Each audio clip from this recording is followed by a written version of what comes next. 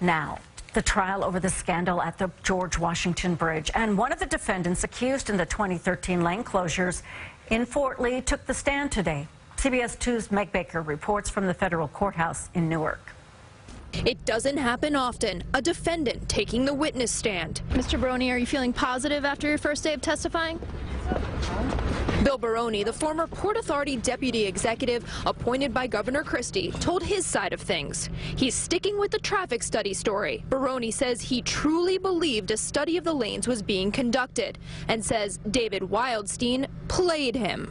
But Democratic State Senator Loretta Weinberg, who lives in Bergen County, still isn't buying it. Anybody who knows the area knows that those roads were never set aside just for Fort Lee residents. So it wasn't even a really good cover-up.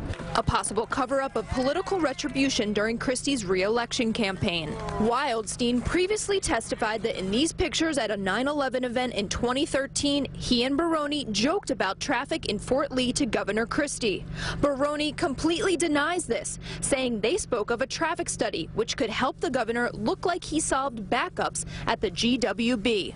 No mention of punishment or endorsements involving the Democratic mayor of Fort Lee. Evidence used against Baroni: phone calls, emails, texts from Fort Lee Mayor Sokolich citing public safety issues. Baroni testified that not returning those calls is his biggest regret.